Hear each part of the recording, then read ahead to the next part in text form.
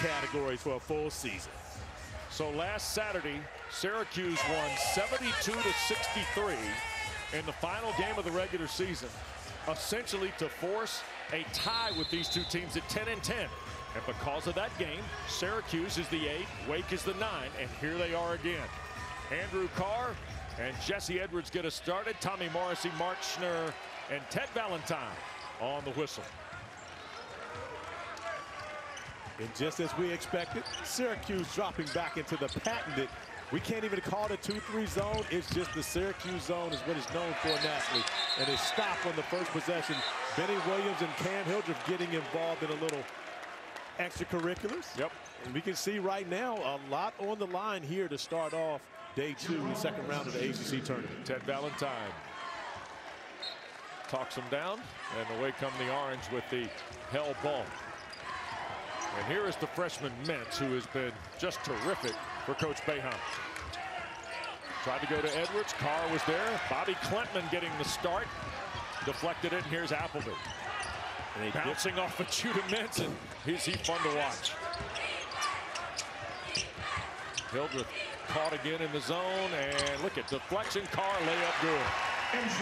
Jesse Edwards had 5 steals in the game on Saturday as you get an opportunity to look at the Syracuse starting lineup. Edwards, who was spectacular in that game. Our third member, Andrea Carter's going to talk to us a little more about that. Here is Mintz. Spins out the foul line jumper. Bobi Klintman, who started now the last 4 ball games. This freshman from southern Sweden in Malmo, averaging less than 5 points, about 4 rebounds through the regular season. But you mentioned Klintman in that starting lineup, a smaller starting lineup when you can take it out the big fellas up front. When you take out Matthew Mark. Hildreth right there at the foul line. The ACC, every coach you talk to says that's where you got to be able to make a catch and score against this zone. And oftentimes you're playing one-on-one against Jesse Edwards, who's one of the better defenders in the ACC. Led the league in block shots, so a great start for Wake Forest early. And we get a whistle and a foul off the ball. And it's going to be on Girard, Joseph Girard, 6'1" senior, Glens Falls, New York, his first and the first on the Orange. And there is the 77-year-old Syracuse alum, Hall of Famer Jim Boeheim.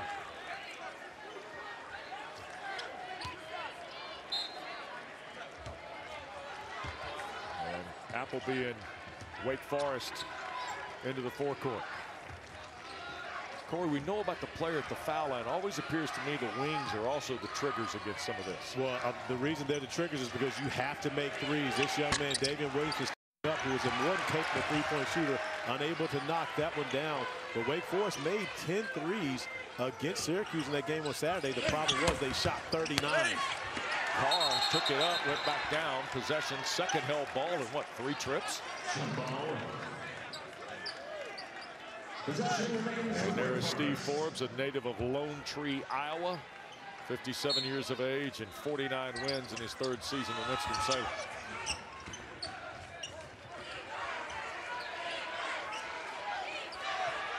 Deacons are 18-13, lost 2 straight and 4 of 5 coming to Greensboro. Foul off the ball on Edwards. Or no, Benny Williams, 13, not 14. His first, second on the Orange.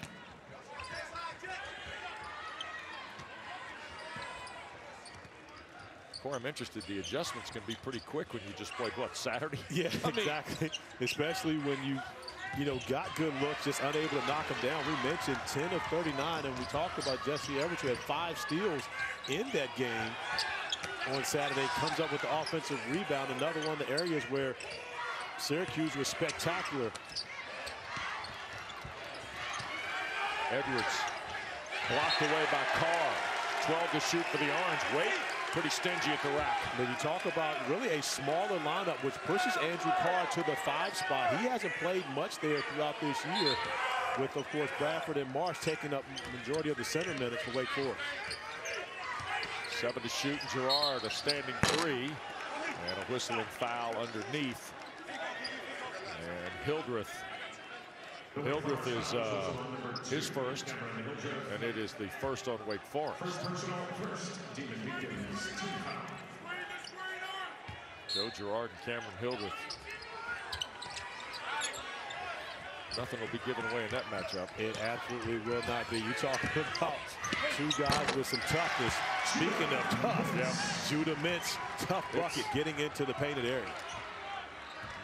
Kyle Filipowski deserved to be the ACC Rookie of the Year, but this guy was tracking him. He absolutely was. And midway through the season, I felt like Judah Mintz was actually ahead. Had a stretch where he won 3 out of 4 ACC Rookies of the Week. Here's Williamson. Appleby pulls the trigger. And away with it comes Gerard and the orange. Skip into the corner. Bell a three. Got it. Chris Bell's 37th three of the year. He only had a 3 on Saturday against the Deacs. But he's dangerous from beyond that arc. And one thing I love about Chris Bell, he doesn't turn down any shots. He gets an opportunity, he's going to get it out. Hildreth had it bounce out. Nice rebound by Williams. Benny Williams showing off his athletic ability. I think he jumped and just waited around in the air for a little while to make sure it was off. Gerard a deep 3. One and done, the orange at the offensive end. Wake trying to turn up the volume a little bit.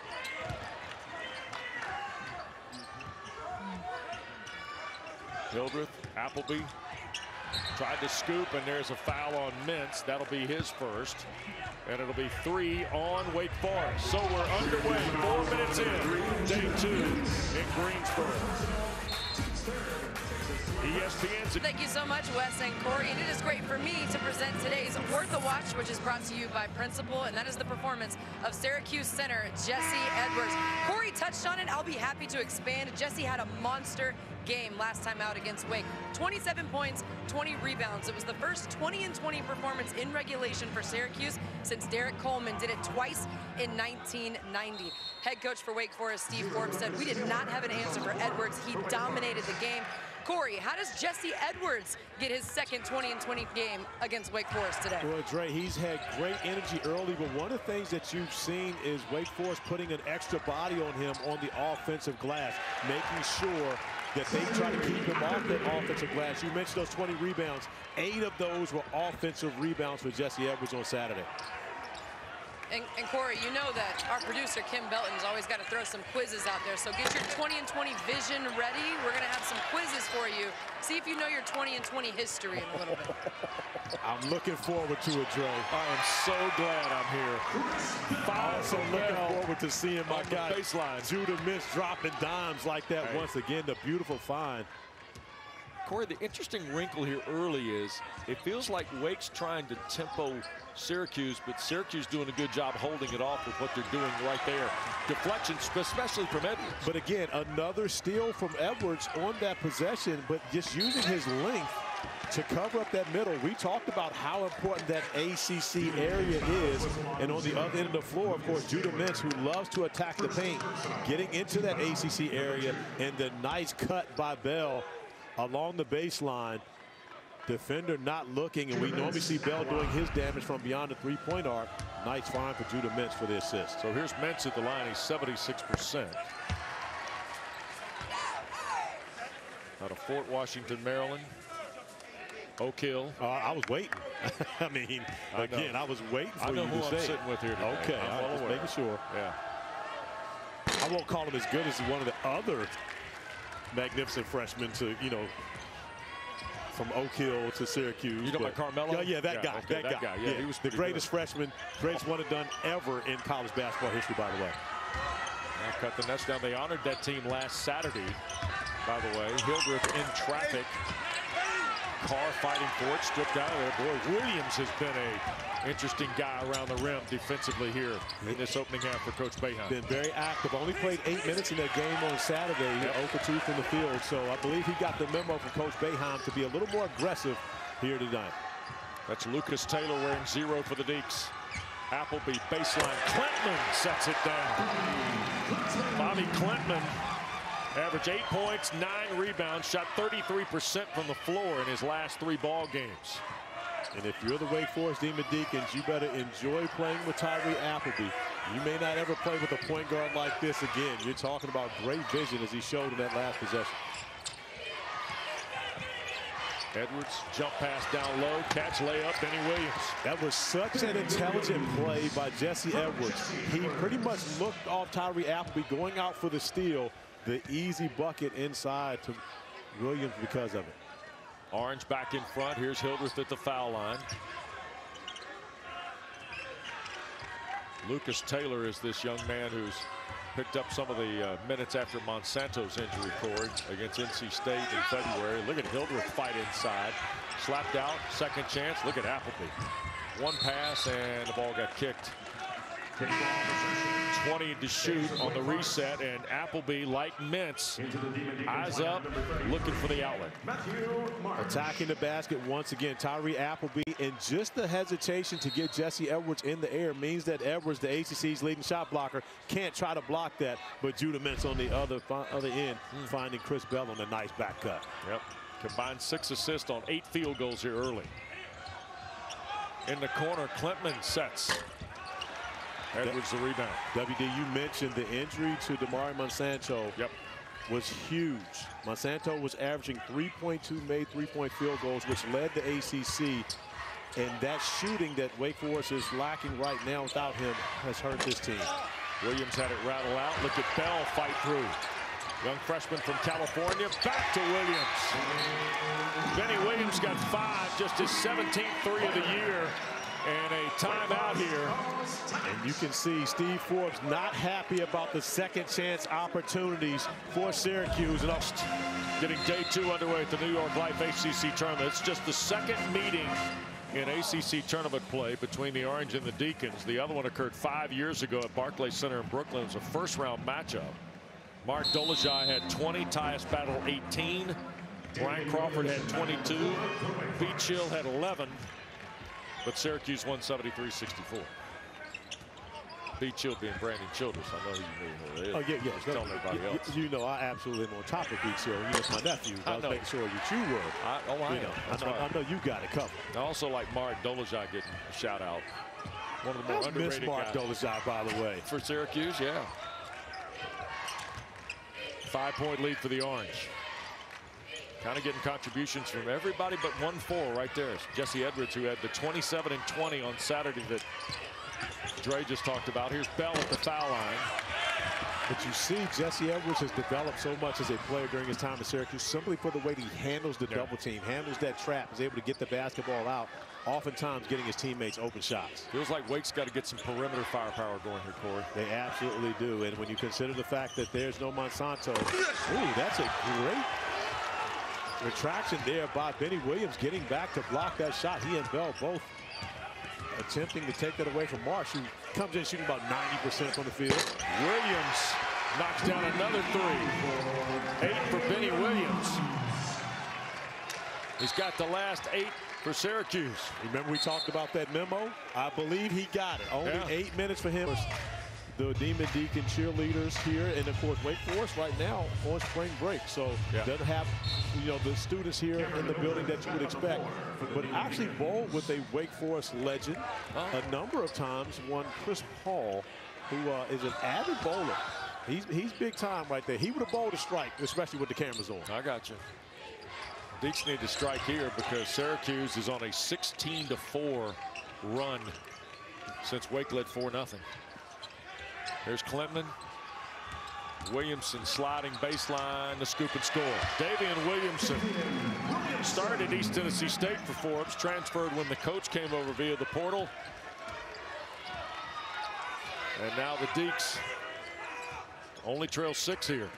And once again, the double team. Nice find for Edwards. And we talked about Chris Bell. He ain't going to wait.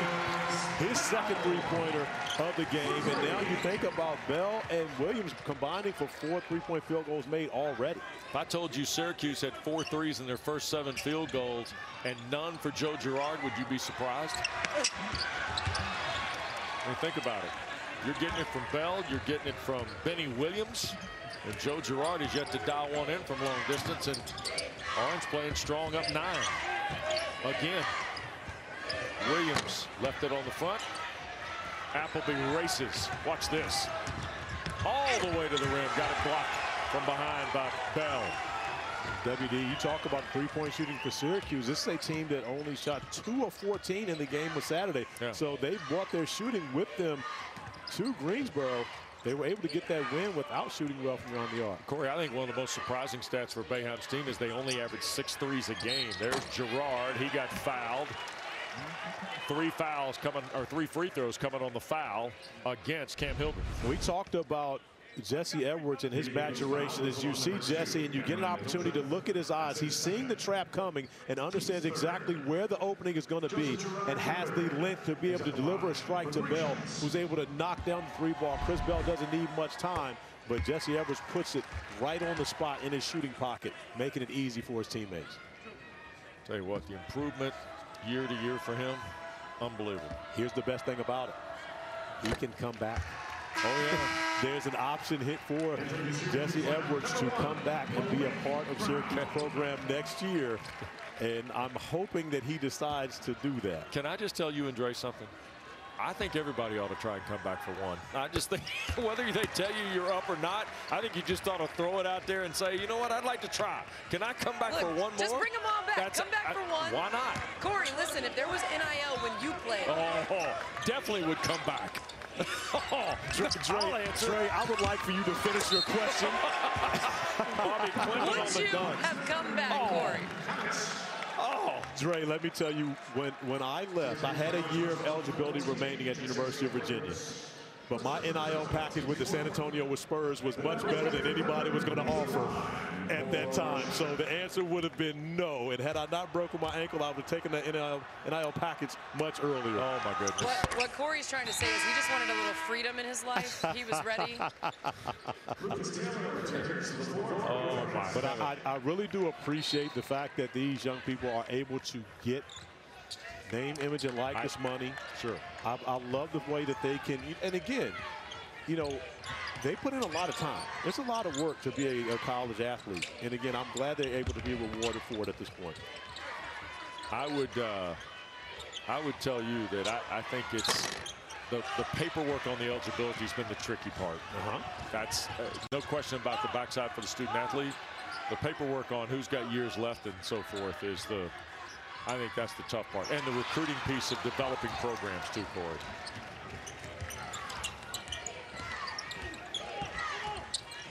Here's Girard. Now Bell. Orange up 9. Look at this. Chris Bell. Nope. But I like the thought process. When all else fails, shoot it. Make sure you get a look at the rim. Don't turn the basketball over. And at the end of the day, you allow your defense to get back and get set. Wake Forest got 5 from Klintman, the dunk and the foul a moment ago. And Bobi Klintman, who had 8 points and 9 rebounds in the last 3 starts, looking again. Wow.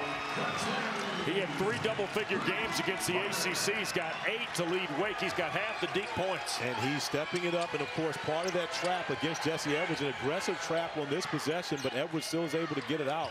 Judah Mintz missing Chris Bell on that one.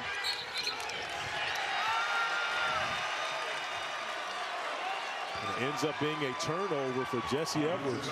Yep. Trying to set that screen. Second foul on Edwards. 5 on the orange. And substitutions. Edwards going to get a seat. Benny Williams will check into the ball game. So now Girard. And we see Malik Brown, too, Corey. Yeah, First time the freshman from Culpeper, Virginia, is taking the floor. But I like this lineup from Coach Boeheim. He's got really 3 forwards in there now inside on that back line of the zone. And Malik Brown can cover a lot of ground and be a menace defensively in there as well. Appleby sliding through, kick out for Taylor's 3. High arcing triple. Lucas Taylor's 8th 3 of the year. And his first points in the ACC tournament. It's a 9-0 run for Forbes' Deacons to pull to within 3.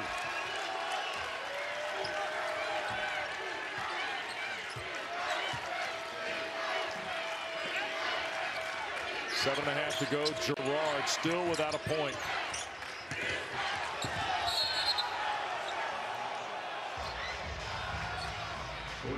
All right. So a break in the action. Syracuse by At Woolworth store, which is now an international civil rights center and museum. Wes. And Dre, is somebody that was born here and grew up at least till I was, what, 12, I think, Corey, before we moved to the Raleigh area. It's something you learned about in this marketplace. In the 1970s, I was an elementary school student here. Dr. Pauline Foster was our principal at the elementary school. and it was part of the North Carolina history you learned as an elementary school student. The actions of, you know, people like Joseph McNeil and Franklin McCain and Ezell Blair and David Richmond. And it went from February 1960 into July, nonviolent protest, into the whites-only lunch counter at the Woolworth store in downtown Greensboro. And that's, you know, a lot of respect, one, from the fact that you were taught that in elementary school here, because, of course, black history is U.S. history. Bell, the rebound of the miss. It's a 1-point Syracuse lead. And here's the trick with Forbes' team. They've kind of knocked off little bits here. Not necessarily solving. They're solving the zone, Corey, but it feels like Syracuse, for all that they did early, now finds themselves in a one-possession run here with 6 and change to go. When Syracuse hasn't taken care of the basketball, a tough shot right there from Joe Girard's able to knock that down, his first bucket on the afternoon. But if you're Steve Forbes, you'll live with Joe Girard having to make shots like that to beat you. Bobi Klintman has got a double-double. And getting, well, tried to go for more, and the lob was offline, and that was on Lucas Taylor, who tried to hit Klintman on the backside lob.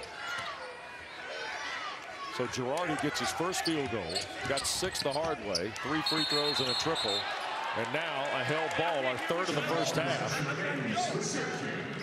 And that'll bring Edwards into the ball game and Kadir Copeland. Great hands by Wake Forest. Multiple players, when you think about Lucas Taylor as well as Andrew Carr getting in there, getting their hands on the basketball, not allowing Girard to get that look, but also not picking up the foul. Yep.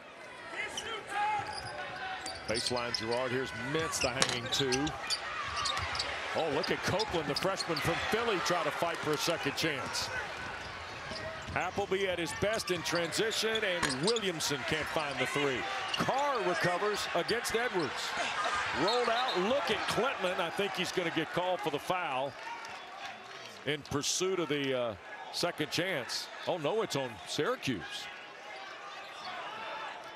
Quick reminder to you, our Nothing But Net crew comes back tonight on ACC Network, 11:30 Eastern time. They'll break down all 4 second-round games of this New York Life ACC tournament, post-game interviews, look ahead to tomorrow's quarterfinals, and usually a surprise or 2 stops by late at night when it's Nothing But Net after dark. Absolutely, and again, of course, you've got Kelsey Riggs, Luke Hancock, Joel Berry, and the great Carlos Boozer. Yep. On the set. Oh, I thought Copeland was going to get up on me, but he found the right guy. Great look for Benny Williams, who's knocked down one from that spot already. Rolled out for Williams. And Tommy Morrissey is, and Judah Mintz draws the foul, a collision with Tyree Appleby. It'll be the second on Mintz, 6 now on the orange. And now you look at the Syracuse lineup. Although they hold a 4-point lead, you've got Jesse Edwards and Judah Mintz both on the bench with the 2 fouls. Most likely we won't see them again. And you look at the game of runs that we've seen. Syracuse opened the game on a 22-10 run, but just like that, Wake Forest gets right back into it with an 11-3 run of their own. Hildreth on the drive. Edwards slapped it away. Well, I didn't think we would see Edwards, but he's back on the floor with the 2 fouls. Yeah. So Jim Boeheim not scared to use Jesse Edwards. He got some mileage out of the 2 forwards, though, didn't he? He really did. Got great minutes out of those guys. And, of course, Benny Williams off to a good start in this one offensively. Samir Torrance is also on the floor, Corey. First time we've seen Torrance transfer from Marquette, who's a Syracuse native. Girard 4 to shoot. In traffic, forced it up. And we get a travel on Joe Girard. Whistled by Ted Valentine.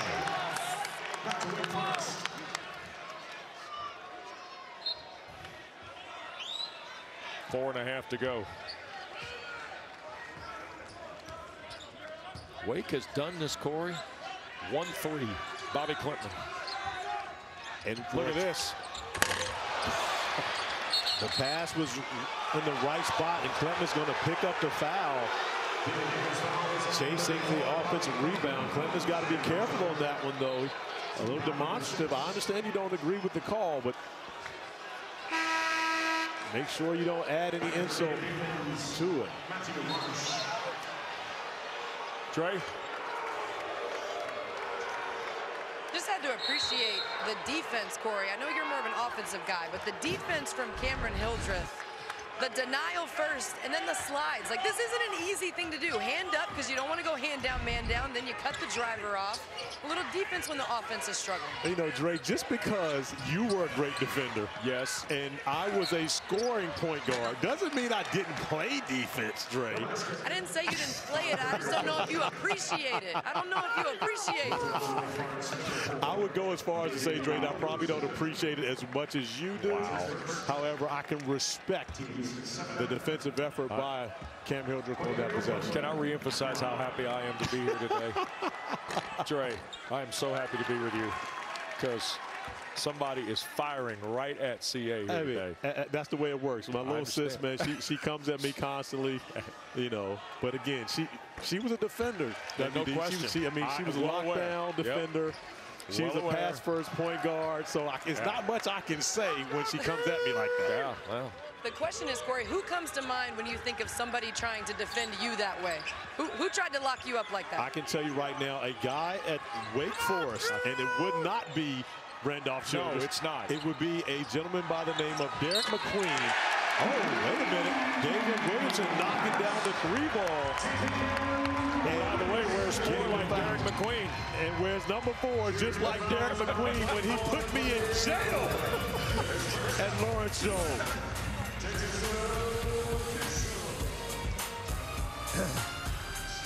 ESPN's exclusive presentation of college basketball is brought to you by Principal. When you take care of your team, they take care of business. ACC had pros. I don't mean one pro, but multiple pros. Speak on it, Seth Greenberg. I can tell you right now, when you talk about ACC point guards, when I was playing, you go back, Wake Forest, of course, had Randolph Childress, even though he wasn't a point guard. We had Randolph Childress, Rusty LaRue. Then you think about Travis Best at Georgia Tech. You go to Sam Cassell and Charlie Ward at Florida State. Chris Whitney at Clemson. Bobby Hurley at Duke. ACC was point guard the entire conference was. And we're not even talking about the big guys up front. Yeah, no, you're right. It's Appleby and Girard and Judah Mintz, along with Daivien Williamson, have kind of set a little bit of a tone here today. But it's the bigs like Benny Williams and Bobi Klintman for Wake Forest that are kind of running this first half. And that's the first time that Jesse Edwards has handled the trap poorly, forcing a shot. But even still, with the 2 defenders on him, Benny Williams had the opportunity to pick up the offensive rebound. Benny Williams leads Syracuse now. He's got 10 in this first half. Klintman on the bench with the 2 fouls. He leads Wake Forest. There's Marsh. Boy, did he give away a free shot? No, he saw the ACC's leading shot blocker and decided otherwise. Carr working through traffic. Look at Benny Williams fight and ultimately pry it out of there. Symir Torrance in the orange in the front court with a 4-point lead and under 3 to go in the opening half. Copeland went for Torrance, stolen Appleby.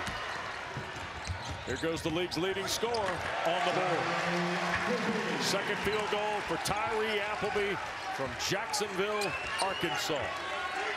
Tyree Appleby is quick as lightning. He can be in one place at one time, and before you even throw the basketball, he's already there to take it away, which you saw in the defensive possession. Girard.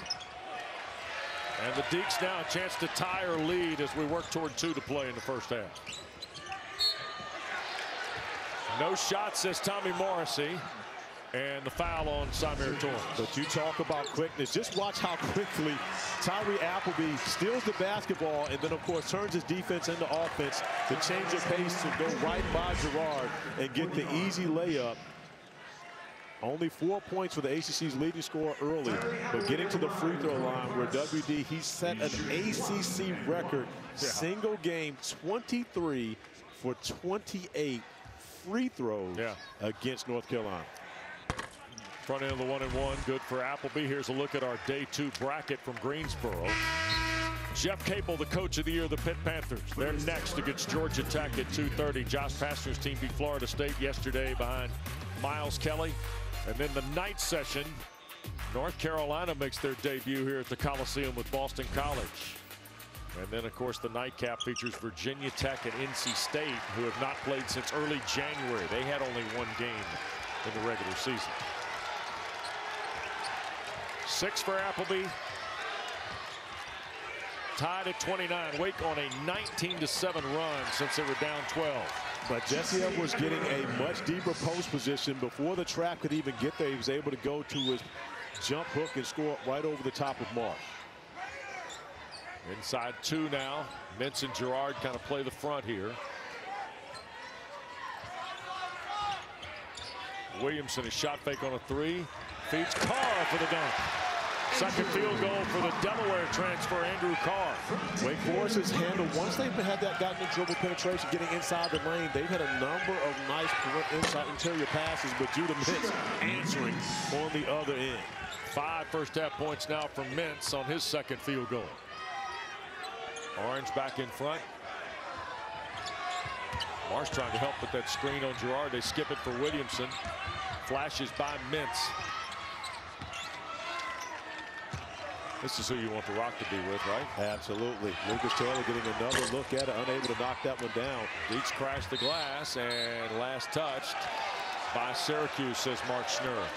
Tommy Morrissey, I think Mark Schnurr looked for a little help from Tommy Morrissey, but he will stay with the original call that awards it to the Deeks, despite the pleas of the Hall of Fame head coach across the way at the Orange bench. Wake Forest doing a great job as of late getting inside the painted area. Once again, Taylor gets into the paint, unable to finish it. But Wake will keep the basketball once again. When you're ever able to bring Jesse Edwards up to the ACC, whether you shoot it or drop it down for one of those passes, it eliminates his shot blocking ability, getting him away from the rim. Yeah. Look at the lob for Carr, and that time Benny Williams knocked it out. Here's Mintz freewheeling, and they lay it in. 4 in a row for Judah Mintz. And the Orange lead is 4 with under a minute to go first half.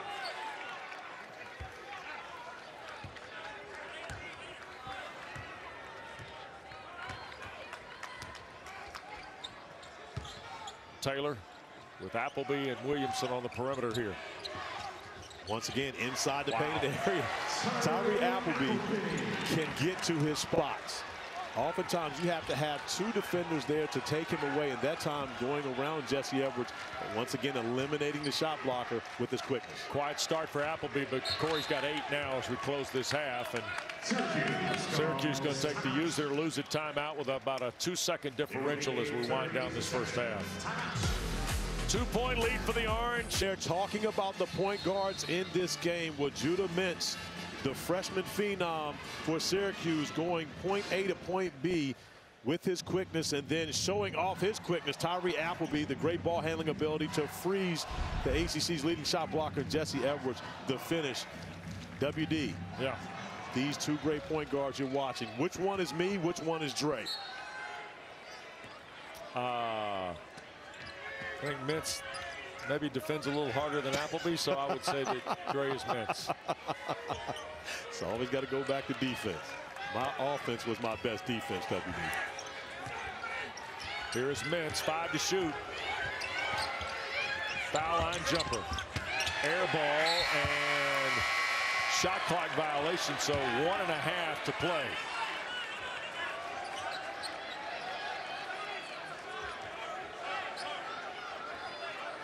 Wake's going to take their time. Carr's going to get a 5-second call. He better be careful with that. Close, didn't he? Appleby picks it up. Half-court heave at the horn. Spins out.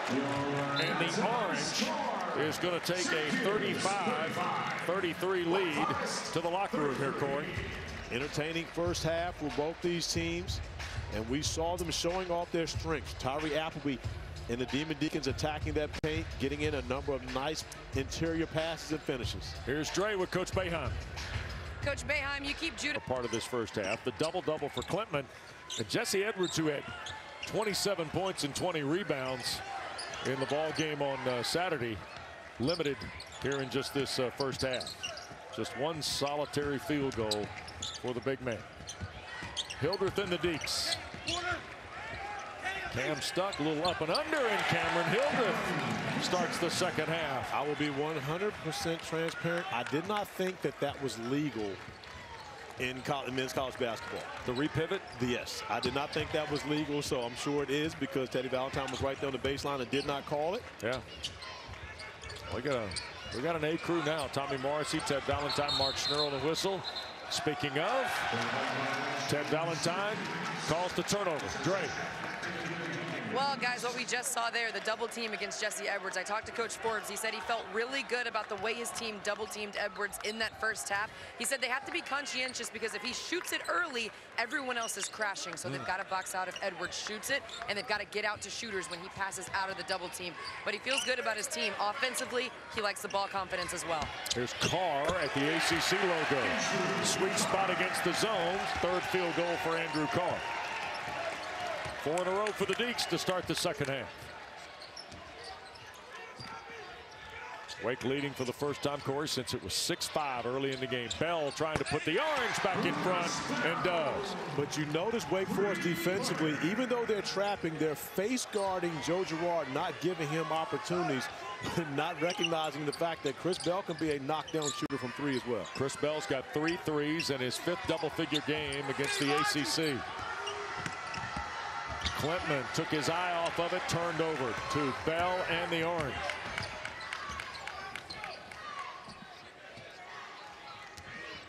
Mintz a pull-up. Edwards crashed the glass, and is Andrew Carr going to get called for this? But that's what makes Jesse Edwards so dangerous. He can always go get a basketball at his highest point and out-jump everyone. Of course, already at 7 feet, 8 offensive rebounds that match up on Saturday. Right. And he continues to be dominant on the glass here as well. Here's a Girard for Bell. Over the top of Bobi Klintman. And look at Carr and Edwards just kind of hold their spot on the floor. But a great piece of officiating not to blow the whistle on that. Both guys were guilty, which means that no one gets a charge. Appleby had it pop in, pop out.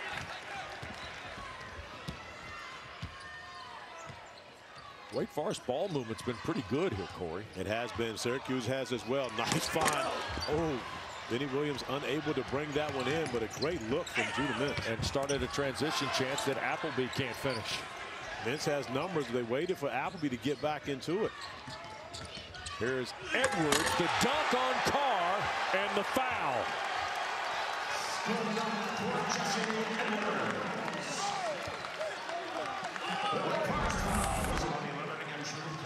Jesse Edwards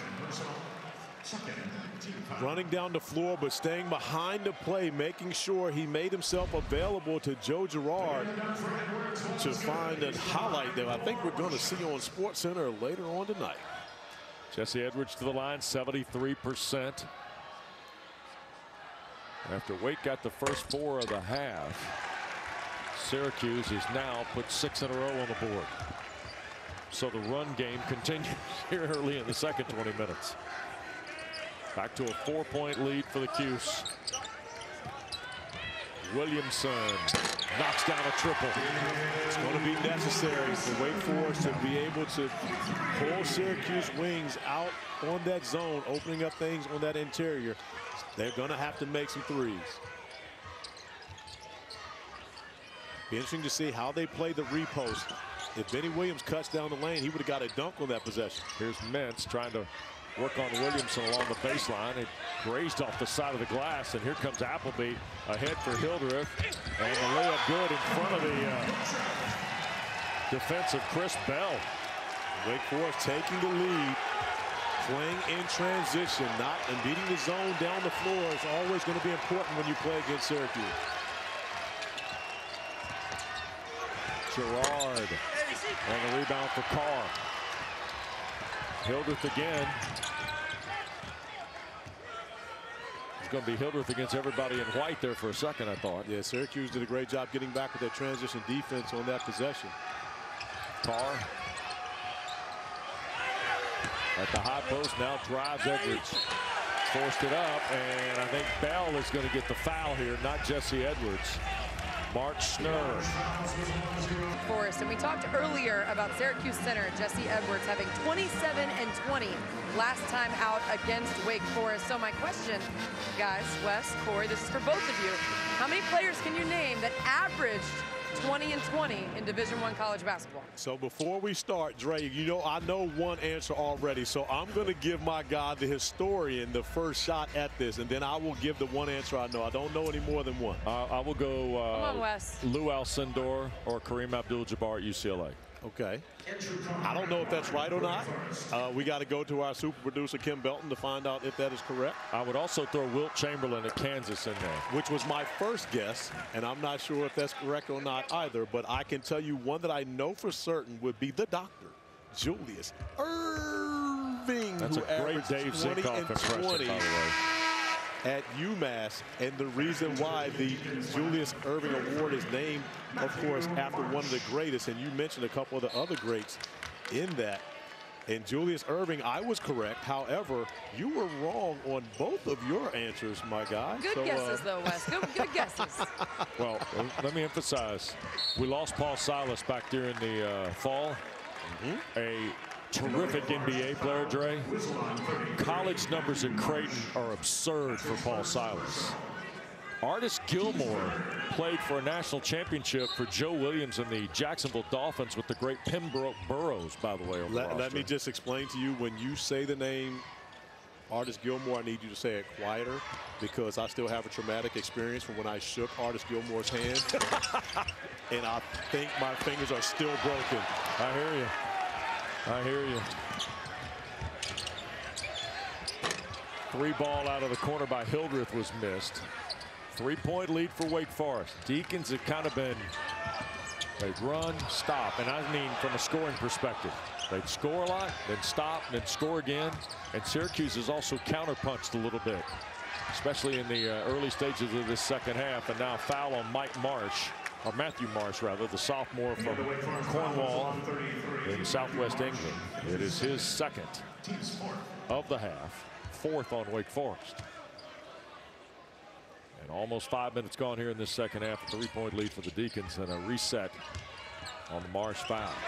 Once again, the double team on Jesse Edwards, who's handled it very well throughout this game, but Bell had it knocked out. Klintman, I think, dug it out of there, and he'll get the feed from Williamson, and Bobi Klintman cannot finish it. And Ted Valentine a whistle in the transition chance on Judah Mintz. Second on the orange here in the second half. Couple of free throws coming for the freshman at 6'10", Bobi Klintman. 10 points and the double-double in the first half for Klintman. No points, though, since 7 minutes to go in the first half. Will give free throw good. A lot of credit for adjusting as we see the ACC Coach of the Year, who also happens to be my little brother, coming through. Jeff Capel, who is put on in this building as a player. Opportunity now, along with John Shire, as well as Hubert Davis, to be one of the coaches who have been able to be a participant as a winning team in the ACC tournament, to go along with being a winning coach.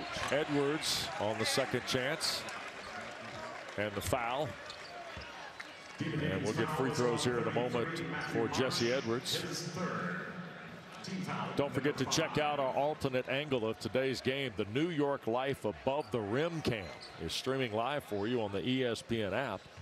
Always good to have a second screen going when you're watching March Madness basketball postseason, especially here at the New York Life ACC tournament. There's a look as Edwards goes to the line. He is hit his only free throw here in the second half. Got 2 now. We talk about the history of this event. Think about the Capel family and their history in the ACC tournament. Of course, Jeff's mom Jerry is here. Their late father Jeff was just a terrific ambassador for basketball, Corey, as you know, at all levels in this state. Absolutely, and as at one point an assistant coach at Wake Forest. That's it. Yep. Edwards got the back end. And there comes Jason Capel, who has worked this tournament at every angle. Yes, he has. In fact, he was sitting at the end line last night. I sent him a text, go, where's your mic? Oh, Bobi Klintman Tell you this, the young man from Sweden's having a bit of a coming out party in his first ACC tournament game. Well, that's been a significant adjustment for Steve Forbes and his staff.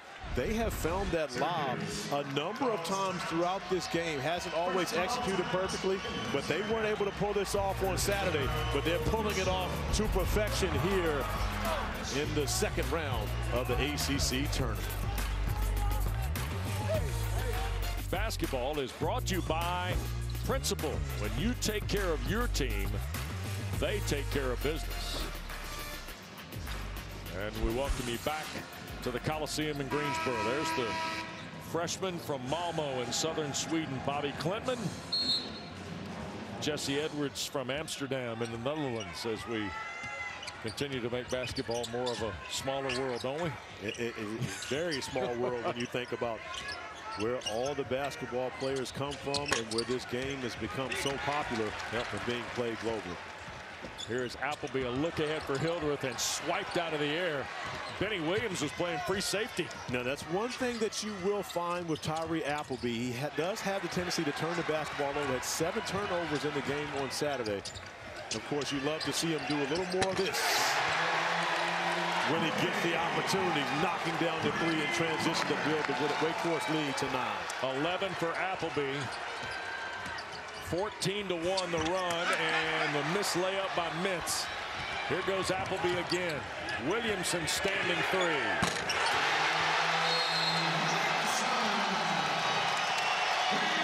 Back-to-back triples from the Deeks. Not happy as the Hall of Famer. He is not. WD, we talked about the fact that for the Deacons to win this game, they were going to have to be strong from beyond the three-point arc. With 10 for 39 in the matchup on Saturday at 25.6%. Tonight, they are much better. Tyree Appleby finding Daivien Williamson for the second of back-to-back three-point field goals. And, of course, his teammates along the sideline love what they're seeing. The lead for Wake, its largest now, of 8. And we keep talking about the way the ball game's unfolded today. Oh, we absolutely have. We talked about the fact that we've got the runs happening right now. Wake Forest has opened this second half on a 21-7 run after seeing Syracuse open the first half on a 22-10 run. So these teams getting after it here. 12-point lead here for Wake Forest. 1 of 4 today from Greensboro. And Pittsburgh, who had maybe the toughest Saturday in all of college basketball last week. They had a 2-point loss at Miami. Keep them from winning a share of the regular season title and end up being the 5th seed. They take the floor next year at the Coliseum against Georgia Tech. But I can tell you what, I got a chance to hang out with the Panthers yesterday, and they are inspired. They are loose. They are ready to go here this afternoon. Syracuse a miss out of the timeout. Here's Wake Forest on this run. 17-1 over about the last 4 minutes. Foul line for Hildreth. Back out, Klintman tees one up. That one did everything but go down for Klintman, but you like that look if you're Wake Forest, and you're going to get those opportunities. Torrance, wow, look at Williams go get it, and a foul on Bobi Klintman is going to be his 3rd. We talk about the Pitt Panthers coming in, playing the next game, and one of the reasons why this game is so important for Pittsburgh. That's his 3rd. Team foul number 6. Did everything but go down for you, Corey. It did everything but go down on that one. And we talk about the Pitt Panthers and the importance of this ACC tournament for them. Right now, they're on the cusp, according to Joe Lunardi, even though they had a great season. Don't take me there right now. I'm not. But they've had a great season, but yet they're on the cusp right now, still in the field. Down low. Copeland could not finish. Marsh clears the rebound. Appleby. Hildreth hesitated. Now Williamson. He will not. Oh, and Edwards slapped it, but right back at Williamson, and somehow he kept it for Appleby. Carr put it on the floor, and Mark Schnurr whistle. Samir Torrance, his 2nd. Corey, 3rd on the orange. And we see the bracketology with Joe Lunardi, the projected ACC teams right now. Pittsburgh at 11 seed, And so an important time here throughout this ACC tournament for the Panthers to continue their strong season. Get a couple wins here in Greensboro. Hildreth, 11 to shoot. Marsh, shot. Williams is going down. Marsh also will tumble. And I think that's going to cost Jesse Edwards his third.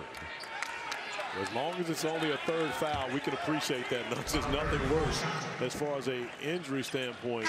As you see the nice pump fake by Marsh, Jesse Edwards able to clear Marsh pretty much and brace himself for that fall. Fortunate. One of the things that you never like to see from basketball players, especially falling from those heights, is putting those wrists down. It's oftentimes the way that you break your wrist. Fortunately, Edwards able to walk away from that one unscathed. Williamson missed the three from the corner. That was 14 feet of human falling right there under that basket. Yeah, it was a lot of man down there. Kick out three, Williams. Boy, the Orange are getting good looks and just not able to buy one now from the perimeter. But those are the same shots that went in for Syracuse early. Now they've missed their last 11 shots as they've struggled to find a way to score here, trailing by 12 with 12 remaining. Tim Duncan was the '96 MVP. He had a 2020 game in the championship victory against Bobi Klintman, Stephon Marbury, and Georgia Tech. Absolutely. You're talking about two of my former teammates, of course. Randolph and I played together in high school. Tim Duncan and I played together with the San Antonio Spurs. So special to see both those guys and the way that they were able to get the job done in the ACC tournament. And of course, you know, the caveat to Randolph is always, if I weren't hurt, it would have never have happened. 12-point lead, whistle and a foul, and let's go to Dre. Well, Wes, when you talk about the history of this tournament and the history of men's college basketball in general, Roger Ayers, who is a referee, he is a staple when it comes to this game. And you see the referees, they're using pink whistles today in support of Lakin Ayers, who is the daughter of Roger Ayers. She's been diagnosed with cancer. She'll have surgery in April. She is surrounded by support here. I do have the pink whistle that the referees are wearing. Corey, she is a Virginia graduate, graduated in 3 years, so she's like family, you know. She absolutely is family. She graduated in 3 years, so her father could actually come back and officiate games at Virginia because he couldn't do it while she was there as an undergrad. But prayers out to Lakin. We know that you have a great support system around you, and the ACC family is praying for you. Absolutely. Our best to Lakin, and of course, one of the finest officials in all of college basketball. There's Roger Ayers. Missed layup by Edwards. Lead 11 for the Deacons, and Appleby in fifth gear. Had it deflected. He was trying to hook pass in the corner to tee up Daivien Williamson.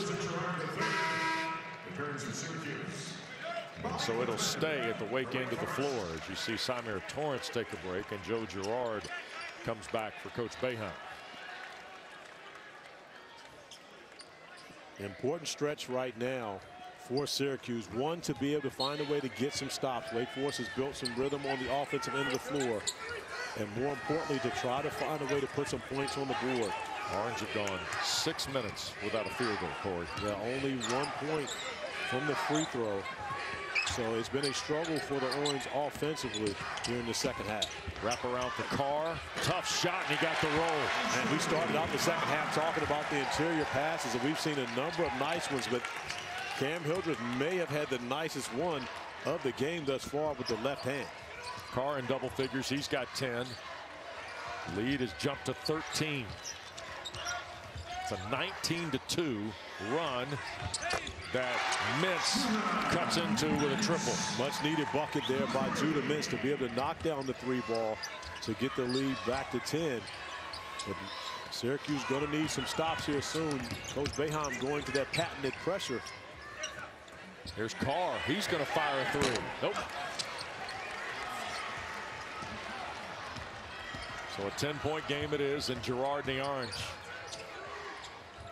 There's Williams, a lob.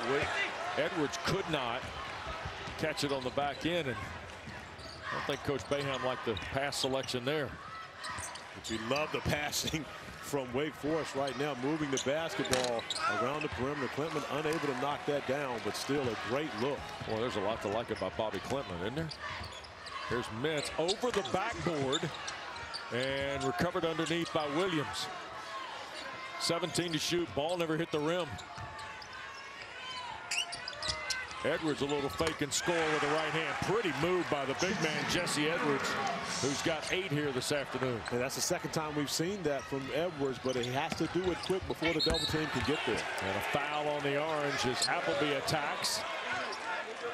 Appleby, did he lose a shoe in that possession? Does look like he lost his shoe. And speaking of nice passes, Cam Hildreth finding Andrew Carr under the basket. That left hand wraparound dime on that possession, putting it to where only his teammate can gather it and score it over top of the ACC's top shot block. 4th foul on Jesse Edwards, by the way, Corey. Comes with 9:22 to play. It is the 5th on the Orange. And Monir Hima, the freshman from Niger and a transfer from Duquesne. I say freshman, sophomore transfer, first year with the Orange. Hima waits at the table. Meanwhile, Mark Schnurr is over. Alternate official A.J. Desai. And they're going through something here on the monitor. Got to look at our guy Gary Strickland over there. Yep. Behind the possession arrow. That is Gary Strickland, who is a legend at the book, as they say, in these parts. Free throw by Appleby is good. Gary Strickland is the official scorer for the ACC. This is his 21st tournament. Longtime official scorekeeper at Wake Forest in Winston-Salem.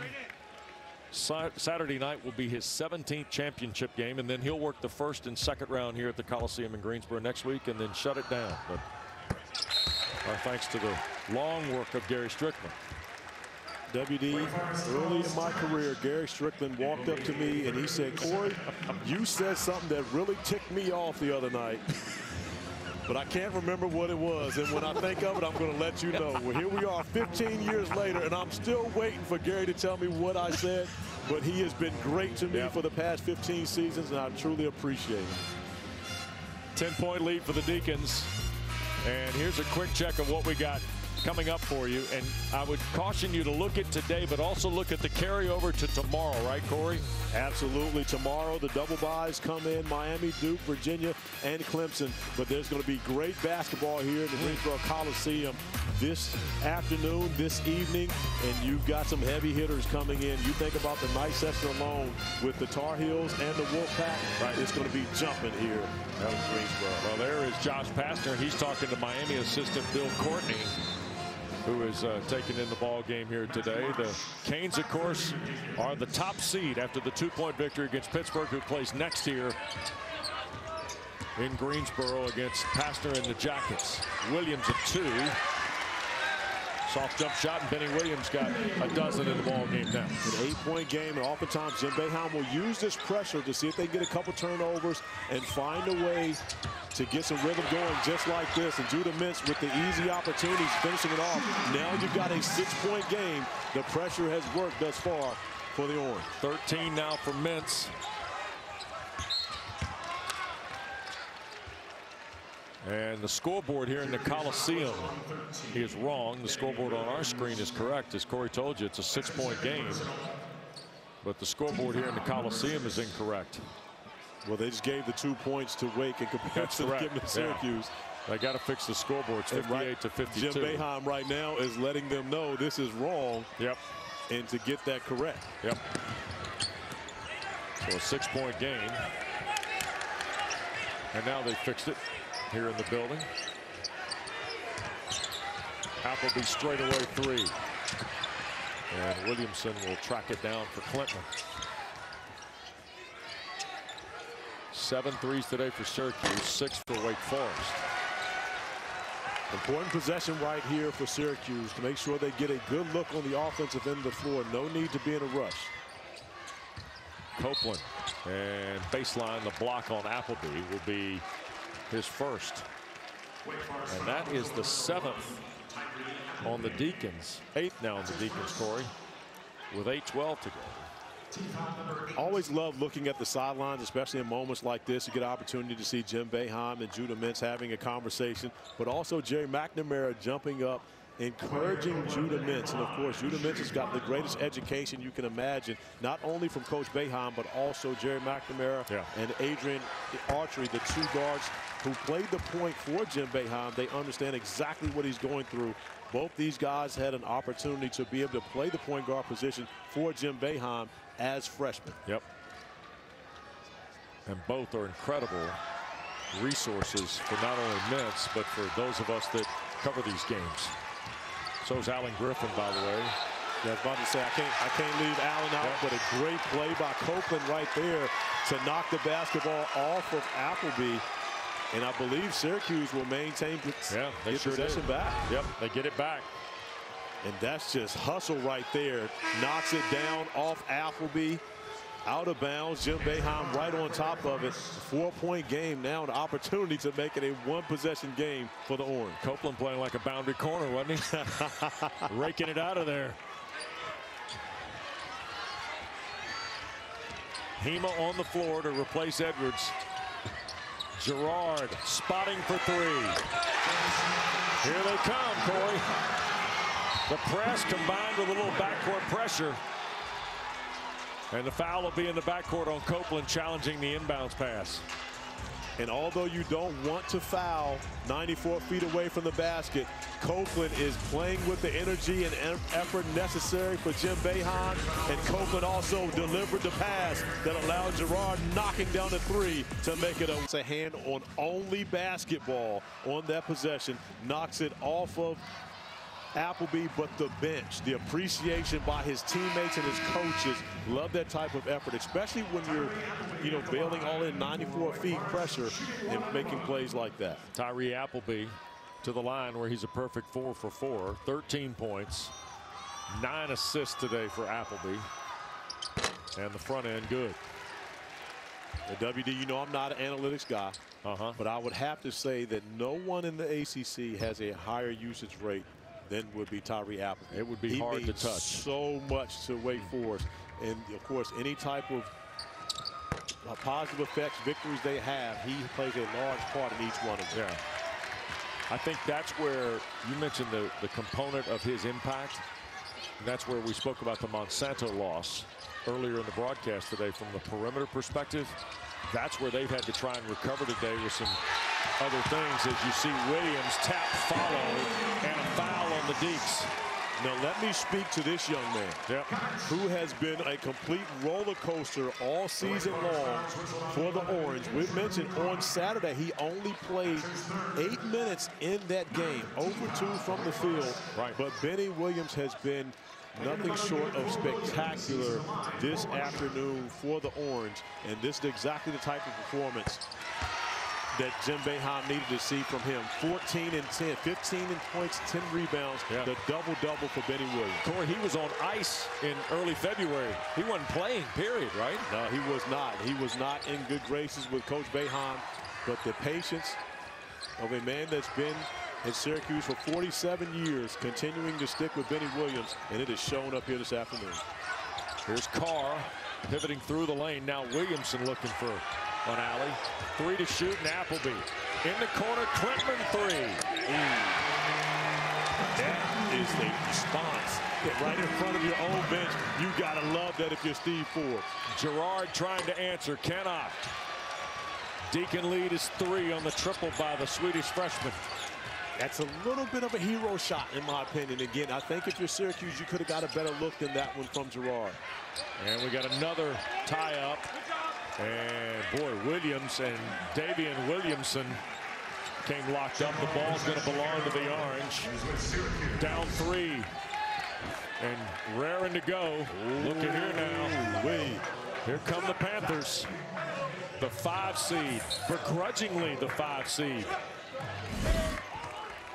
I think the boys in the royal blue and yellow will be ready to ride, don't you? I do think they will be ready to go, but I am not sleeping on the Ramblin' Wreck. 4 straight wins from Josh Pastner. He's seen magic in Greensboro before. Yes, he has. Yes, he has. Williamson a 3. And the rebound to Copeland. Jackets have now won 3 straight in this building. You count the 2-game win that got them the 21 crown, Corey. And then, of course, the win yesterday. 3 straight here in the Coliseum. When you think about the fact that they trailed the majority of that game yesterday and end up winning it on a free throw. We talked about Jesse Edwards and his work. Ball got knocked away. Hildreth stripped it out of there. Now another held ball. That's going to go to Wake Forest. 4 or 5 held balls. I think 5 we've had tied up today, including 2 in the first 4 possessions. And give Cam Hildreth a lot of credit for the way that he has defended Joe Girard throughout this game, beating him to the spot, cutting him off there. And again, I love the great point about the fact that there was no call on that play. Right. 3-point game. You see the look. Joe Girard knows. I think Trey pointed that out earlier, but she recognizes defense before me, so maybe that's every time. Every time she does. And it would be appropriate that she does. Here's Williamson. Well, Klintman's been the story here today, and stripped by Copeland, and a foul on Klintman, and that's going to be his 4th. Don't forget, we got you covered on Selection Sunday. All starts at high noon on ESPN. College basketball live to prep the day. 6 o'clock now. Reese and the guys look at the men's field of 68. Brackets are announced. Bracketology with breakdowns of each region. And at 8 o'clock, the ladies take over. Field of 68's revealed. Continuing coverage on ESPNU at 9 and at 10 Eastern. Even more coverage of both brackets. Everything also streaming live, Dre, on the ESPN app. Just in case you guys want to tune in, I'll be there. Selfless, shameless promo here at the 8 o'clock. Well, you're working with Corey, so it's okay. Yes. I think he's rubbing off on me a little bit. Hey, Dre, just so you know, that's not just a good thing, it's a great thing. Yeah, it is. And speaking of a great thing, Claudia Copeland has been a great thing for Syracuse here in this second half. His energy, his effort, stepping up to the free throw line, knocking down the 2 free throws, and he's given Jim Boeheim everything they could have asked for coming off the bench. He's got 6 points, all at the free throw line, and 5 rebounds today. You got to have some guys do the dirty work if you're going to advance here, especially in a tight game, and we've got a good one. 1 point, here's Hildreth. Wake Forest looking for something in the lane, and the sophomore from Worthing in West Sussex of England has got his 8th point. Speaking of little things, he's been the guy doing all the little things for Wake Forest. As Edwards is able to get the easy bucket. Joe Girard wanting Hildreth to get called for the flop on that possession, but there was contact. He absolutely got hit by a screen. There's no flopping on that. Wake fans wanted the charge. Girard wants a flop. Wake fans want charges. Here's Carr trying to get away from the double team. Hildreth, foul line area to Carr. Williamson, 4 to shoot. Hildreth.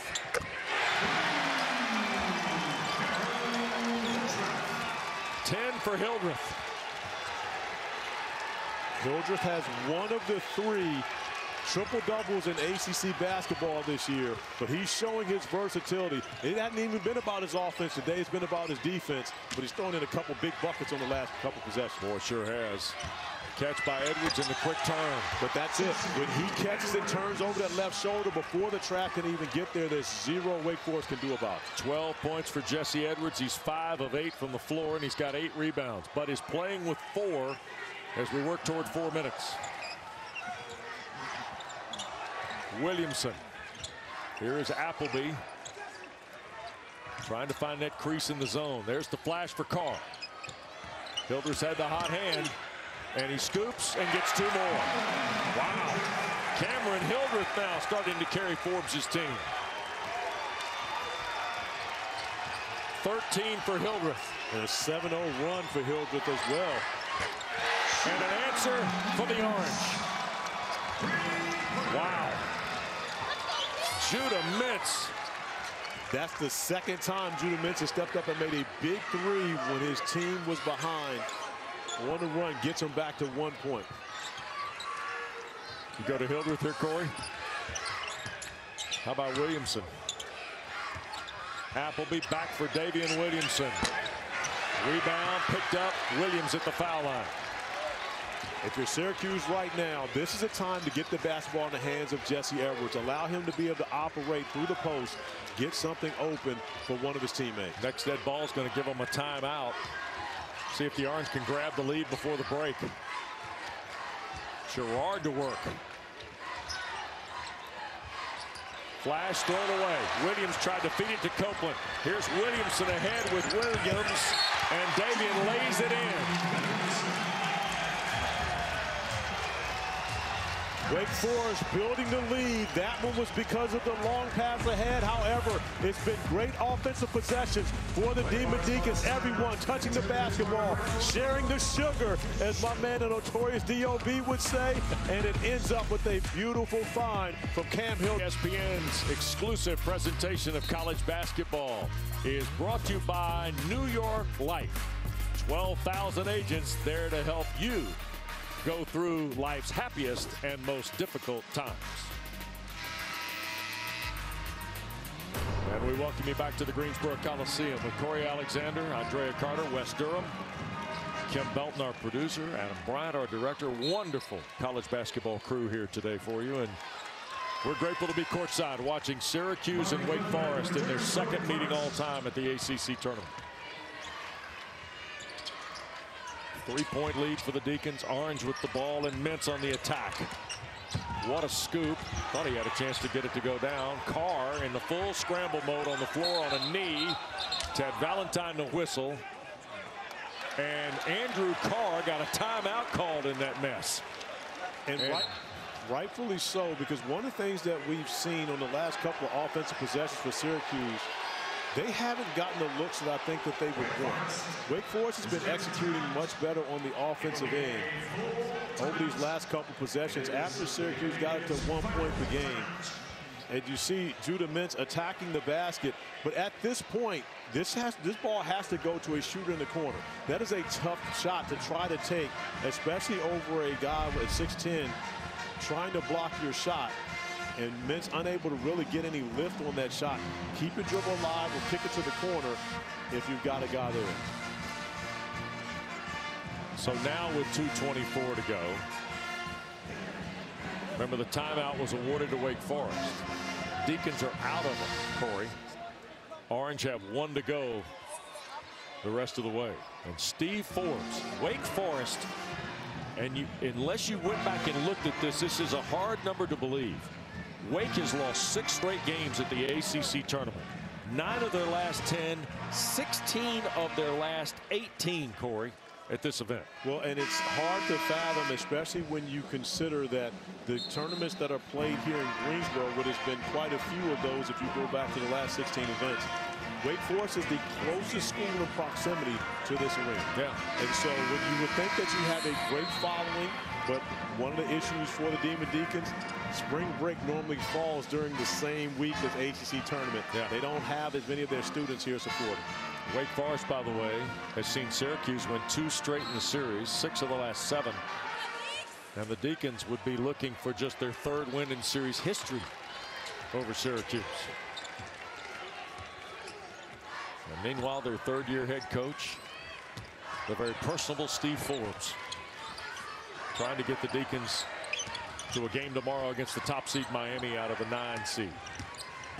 Appleby attacks. Oh, the looper fell off the line and recovered inside by Edwards. But regardless, it was still a good look for Wake Forest. Now we have to see, can Syracuse execute and get what they want on this offensive possession? Drive and a score.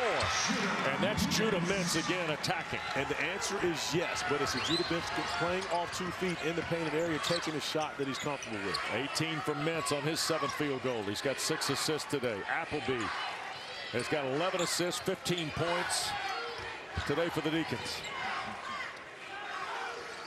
Right now, if you're Wake Forest, you want this guy having the ball in his hands or Appleby. Kelm Hildreth has been able to find his teammates, and of course, Appleby with 4 seconds remaining is trustworthy. Fall away 3. Banged around, rattles out for Edwards. Give Syracuse a lot of credit for the defensive stop on that possession, forcing a tough shot for Appleby at the end of the shot clock. You change anything here, Corey? Nope. We're going to go Judah Mintz, getting the ball inside to Jesse Edwards. We want those 2 guys playing 2-man game. Daivien Williams instead punches the Orange to the front with the triple. Or that.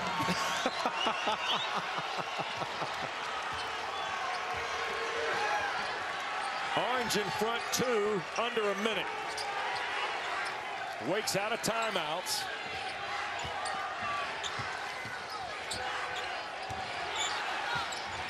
10 on the shot clock. Hildreth weaving through, spins and scores. What a shot. I'm still trying to figure out how he contorted his body to get that shot off. So awkward that Jesse Edwards, the leading shot blocker in the ACC, couldn't even jump. Tied at 74, and a Jim Boeheim timeout. We got about a 6-second differential, shot clock to game clock. That's the whirling dervish. I need to see this shot in slow motion. Jumps, does a 360, just completely throws Jesse Edwards off balance. Jesse Edwards looks back at his bench like, wait a minute, did that just happen? Everyone in utter disbelief on the Wake Forest bench that Cameron Hildreth just did that in crunch time to tie the game at 74. Unbelievable. What a second half for Cameron Hildreth to tie it at 74. Steve Forbes, who has been on the roller coaster this year. And then Jim Boeheim. Let's play zone. And look how calm the huddle is, Corey. Well, I mean, again, 47 years on the sideline. He's been at Syracuse, I believe, for 62 years. So when you think about that, I mean, there's nothing that this man has not seen on the basketball court. Well, maybe he hasn't seen the 360 to tie the game that Cameron Hildreth just made that shot, but it's very little Jim Boeheim hasn't seen at this point. All right, so now we talked about it a moment ago. You said Mintz and Edwards, and Benny Williams threw in the 3. And then Cam Hildreth went with this. Well, again, not only the finish, but the nice move. That's SportsCenter top play today. I don't care what else happens today. Okay. To do this, down 2. Yeah. To tie the basketball game, Cam Hildreth should find himself on SportsCenter tonight. Top play. Wake Forest is out of timeouts. Important to remember, we got a 6-second differential and a tie game. 22 to shoot for the Orange. Whatever you do, if you're Syracuse, you do not want to rush any opportunity. Get the basketball into the hands of Judah Mintz and get something late in the shot clock, preferably going to the rim. Benny Williams working against Klintman. Now here's Gerard. 5 to shoot against Williamson. Fall away 3 is short. Williamson runs the rebound. Here's Appleby. 4-3. Back for Williamson for the win.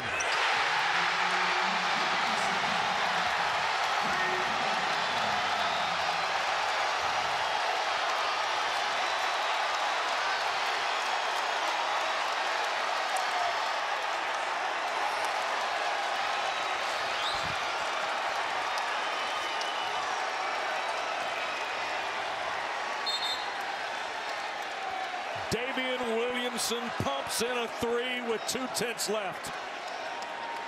Winston-Salem's own Daivien Williamson, playing close to home, did not want to see his ACC career end here tonight. Not a great shot for Syracuse. Tyree Appleby, with patience, finds his running mate, Daivien Williamson, who calmly steps up and knocks down the game winner for the Demon Deacons. 5/10 of a second, so 3/10 put back on the clock. So with 5/10, more than enough time to catch and shoot, but it's going to have to be quick. Judah Mintz has ripped his jersey. Into the ball game will come Chris Bell. 0.5, you have enough time to be able to catch and shoot, but it's going to have to leave your hands quickly. Going to have to be a long pass. Williams will throw, and Wake Forest wins. Daivien Williamson, who knew about Steve Forbes' vision when he played for him at East Tennessee State, wanted in on a chance to come to his hometown and play for Forbes at Wake Forest, now has carried Forbes to his first win.